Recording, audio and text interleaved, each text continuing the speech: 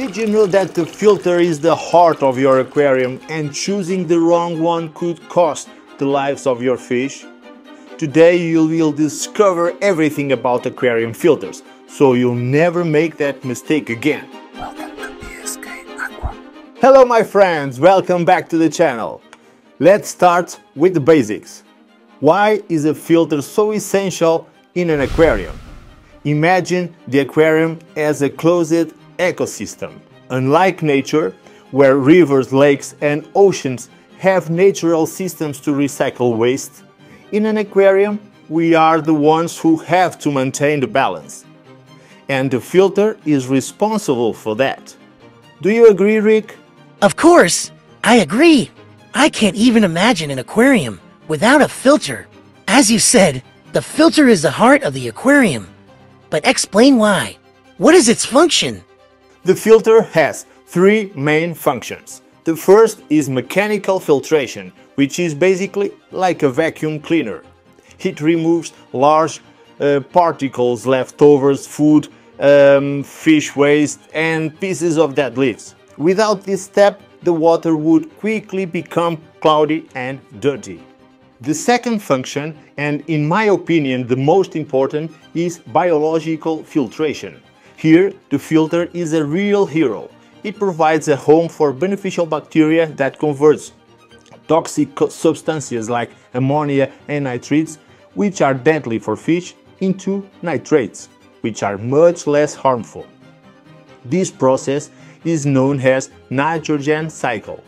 Finally, there is chemical filtration, which is optional and removes invisible impurities.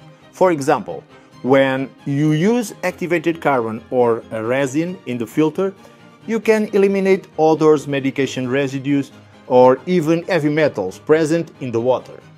Each of these functions is vital for the survival of the ecosystem in your aquarium. But can you have an aquarium without a filter? Like, to simplify things? Yes, Rick, in theory it's possible, but only for very small aquariums with a lot of manual work, because you would have to change the water frequently and control the parameters very carefully. For most aquariums, especially the largest one, the filter is essential. It's the equipment that keeps everything stable for our fish and plants to live healthy. And what types of filters are there? Explain it to me like I know nothing. Or maybe I really don't know. Let's explain the different types of filters. Now that you know the importance of the filter, let's get to what really matters. The different types of filters and how to choose the ideal one for your aquarium. I will explain the 7 main types of filtration. Don't go anywhere to find out what they are. But don't just say what they are. Also mention the pros and cons and dive deeper into how each one works. Okay? Of course, Rick. Let's do this. Internal filters are probably the most popular among beginners. And why? Because they are easy to use and relatively inexpensive. They sit inside the aquarium, usually attached to the side or in the background with suction cups. So they take up internal space, but this is offset by their simplicity. These filters pull water into them, where it passes through a filter material and captures particles and serves as home for beneficial bacteria. For example, imagine you have a 60 liters aquarium. An internal filter can provide enough mechanical filtration to keep the water visually clean, and depending on the model, it might include sponges or ceramics to support biological filtration. However, its capacity is limited. For larger aquariums, you'll notice that the efficiency drops and the filter may need to be cleaned more often. What's your opinion on these filters? One common criticism of internal filters is that they can be visually intrusive and take up space inside the aquarium. Personally, I don't like them and would recommend this type of filter. Not only I do not like their aesthetic inside the aquarium, but I also think that keeping the dirt filtered inside the aquarium doesn't make sense. But that's just my opinion. Now let's talk about sponge filters. They are very simple in design, but incredibly effective when used properly. If you've ever seen a sponge filter in action, you will know it's basically a sponge connected to an air pump or circulation pump. Water is drawn through the sponge where large particles are trapped, and at the same time the sponge serves as the perfect habitat for beneficial bacteria. Sponge filters are very popular in breeding aquariums or shrimp tanks. Why? Because the current they create is gentle and doesn't pose a danger for fry or small shrimp. Also, they are easy to clean. Just remove the sponge and rinse it in water from the aquarium itself. And contrary to what many think, they are not just for beginners. Many advanced aquaristics rely on them for support aquarium or as additional filtration. And what about these? What's your opinion on these filters? My opinion about these filters is that they should only be used in shrimp tanks, breeding tanks, fry growing tanks and hospital aquariums. Otherwise, I completely advise against them. Another downside is that they don't offer chemical filtration and their mechanical filtration is limited. So they are ideal as a supplement, but perhaps not the best option for filtering a main aquarium. Hang-on filters are a fantastic solution for those looking for something efficient and easy to maintain. They hang on the edge of the aquarium and draw water into an external compartment where it goes through different filtration stages before being returned to the aquarium. The great advantage of hang-on filters is their versatility. With them you can customize the filter media, adding activated carbon, sponges or ceramics according to your aquarium needs. Since they don't take up space inside the aquarium, they leave more room for fish and plants. However, they do have a limitation. The vast majority of them are not as powerful as the canister filters we'll discuss later, and may be insufficient for larger aquariums. But for aquariums up to 200 liters, they are a very practical option. Why did you say the majority? Are there some that are sufficient for larger aquariums? Yes, I'm a fan of them. The Tidal filters, especially the Tidal 75 and Tidal 110. These two are on par with many canister filters. Just to give you an idea, the Tidal 110 pumps 2000 liters per hour and has a capacity for more than 3 liters of filter media. Wow! It really competes with many canister filters on the market. It's true, it's very good. But let's move on to the next filter. Canister filters are considered the elite of filtration. They are external and have a high filtration capacity, making them ideal for medium and large aquariums.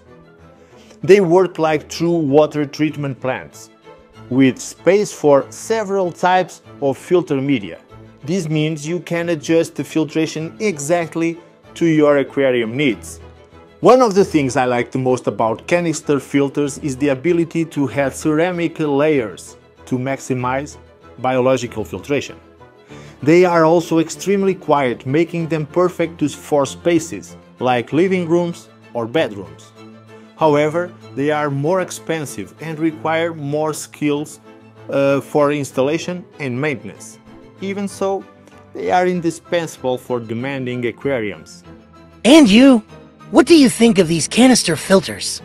As I said earlier, these filters are the elite of the aquarium filtration. It depends on the filter, as some are more powerful than others, like all of them. However, it's up to you to choose the one that best fits the volume of your aquarium. I've said many times here on the channel that for me a filter should filter at least 5 times the volume of the aquarium water. And if possible, I would double that capacity, buying a filter that processes 8 to 10 times the volume of the aquarium's water. That would be ideal. That would be fantastic. The problems with filtration would be over. I wouldn't say they be over, but they would definitely be reduced. No doubt about that. Are there any more types of filters? Yes, there are more. Let's go to the next one. Let's now talk about the filtration system that was very popular in the past. But although it's not commonly used today, it still has its merits. Under gravel filtration. This system uses a perforated plate placed beneath the substrate, connect to a pump or suction column. The water is drawn down through the substrate, which acts like a large filter medium. This way is not only trapped particles but also promotes excellent biological filtration thanks to the colonization of beneficial bacteria in the substrate. This system is discrete, taking up zero visible space in the aquarium and promotes efficient biological filtration. It's economical and simple to use, but it can accumulate debris in the deeper layers of the substrate, making cleaning difficult. It works best with coarse substrates like gravel, as fine substrates like sand can clog and impede water flow. That system is really strange. I've never heard of it before. It's true, it became less popular due to better performance of the filters we've mentioned so far, but it was widely used a few years ago. This system is recommended for small or medium aquariums with peaceful fish like petrels or guppies. However, it's not ideal for densely planted tanks, as the roots can interfere with water flow. I'm getting excited about so many systems I didn't know about. You really learn a lot here. Is there more? Yes, I still have 2 more to talk about. Here comes the next one. And now let's talk about the system that's gaining more and more popularity, especially in larger aquariums and more customized setups. Overhead filtration. As the name suggests, this type of filter is installed above the aquarium. Basically, it's a box or compartment placed at the top of the aquarium, where the water is pumped into it and passes through different filter media before returning to the aquarium by gravity. It's a simple and efficient system, but with great customization potential. That sounds good. You could even make it yourself with a large plant pot. And what are the advantages and disadvantages of this system? Overhead filters are easy to clean, allows you to customize the media and offer great filtration capacity. Additionally, they are more economical than canisters and don't take up space inside the aquarium. Visually, they are not as discreet, especially in minimalist setups. They can also be difficult to adapt in aquariums with lids and may create dead spots if the flow isn't well distributed. This type of filters is ideal for medium or larger aquariums, community setups, or tanks with species that produce a lot of waste, like cichlids and goldfish. Perfect for those who want efficiency without investing in a sump. A what? Sump? What is that? A sump is just the best filtration system there is. Let's talk about it. Finally, we have sump filters. Well, they aren't exactly filters, but complete filtration systems. Typically placed under the aquarium, sumps are additional tanks where water passes through several chambers, each dedicated to a specific type of filtration. They are incredibly versatile and can support large volumes of water.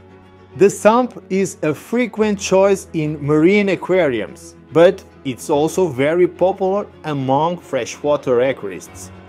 Despite being more complex to install and maintain, they offer impressive results. Wow! That's like having an aquarium inside another aquarium. That's the boss of filtration. It must not have any disadvantages, right? Like everything, it has both advantages and disadvantages. With the sump, you get high filtration capacity, supporting a large volume of mechanical, biological and chemical media. You can configure the compartments according to the needs of the aquarium. It increases the total volume of the system, improving the stability of parameters.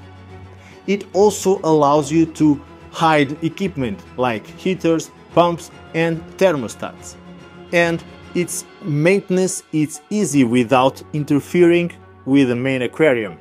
But there are disadvantages, such as the complexity of installation, which require technical knowledge and planning to set up the system. There's also the risk of overflow, as if not properly designed, a pump failure could cause accidents. Although this can be minimized with adjustments, water circulation can generate noise, and it has a high initial cost, involving expenses with material and custom constructions. However, if you have the opportunity to set up a sump, you should not even consider any other type of filtration. Now that we've explored the different types of filters, how do you choose the ideal one for your aquarium? There's no one-size-fits-all answer, because it all depends on the specific needs of your ecosystem. So let's go over the most important factors that will help you make the right choice. The first thing to consider is the size of your aquarium. A filter needs to be capable of processing the entire volume of water at least 5 to 8 times per hour. For example, if you have a 60 liters aquarium, the filter should have a flow rate of at least 300 to 480 liters per hour.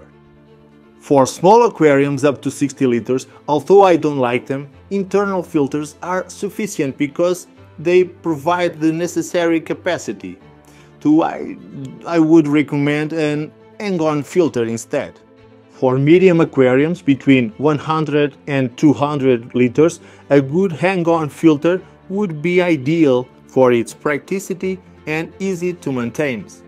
For aquariums ranging from 200 to 400 liters, canister filters start to shine. They have much higher capacity, can be customized, and are great for keeping the water crystal clear. For even larger aquariums, above 400 liters, sumps are undoubtedly due to their versatility and high filtration capacity. The second point is the fauna and flora in your aquarium. If you have small fish, shrimps or fry, you need a filter that is gentle, with a soft flow, and it doesn't harm or suck them in. This is where sponge filters stand out, because they are incredibly safe and still provide good biological filtration. On the other hand, if you're setting up a densely planted aquarium, you need a filter that doesn't interfere with the layout and keeps the water pristine. Canister filters are the ideal choice because you can hide them in the cabinet and customize the media to avoid organic waste buildup that could affect the plants. For community aquariums with a variety of fish species, hang-on filters are a great initial choice, offering a balance between cost and efficiency. But if you have large species or heavily polluting fish like African cichlids or goldfish, you'll need a more robust system. Here's a canister filter or a sump becomes essential to handle the amount of waste this species produce. Another crucial point is the time you can dedicate to maintaining the filter. Before I talk about the others, I'd like to say the undergravel filters are undoubtedly the worst in terms of maintenance, as access is very difficult. You have to practically dismantle the aquarium layout to clean it. Internal filters and sponge filters are very easy to clean, but may require frequent maintenance, especially in aquariums with many fish. Hang-on filters and overhead filters are more practical because you can remove the media without even get your hands wet. On the other hand, canister filters and sumps offer much higher filtration capacity, but their maintenance can be more time-consuming and demanding. Also, it's less frequent than the others. To maintain a canister or sump, you need time and patience to disassemble and clean the internal parts of a canister or regularly monitor the different compartments of a sump. If you know you won't be able to dedicate that time, it might be better to go for a simple solution. Lastly, we need to talk about budget. An internal, undergravel or sponge filter is an affordable solution for those starting out or with small aquariums. Hang-on filters and overhead filters offer more options and still relatively economical. Now, if you want to invest in long-term quality, canister filters are the premium choice, but of course with high price tag. And a sump, being a customizable system, can vary greatly in price depending on the size of your aquarium and the components you choose to use. Think of the filter as an investment in the health of your aquarium. Spending a little more now can save you from problems in the future. My brain is boiling with so much information, but I really feel like I now know everything I need to choose the perfect filter for my aquarium. I'm glad you understand, Rick. I'm very happy. After everything we discussed, the best filter is the one that balances the needs of your aquarium with your own conditions. Don't just be swayed by price or appearance. Choose a filter that will provide the ideal environment for your fish and plants without compromising your maintenance routine. Now is your turn. Do you already have your ideal filter in mind, or do you still have questions? Write them in the comments. I'll be more than happy to help you. I reply to all comments. And don't forget to like, share, subscribe to the channel and activate the bell, because we have much more content on fish keeping coming your way. Thank you for your support, and I'll see you in the next video.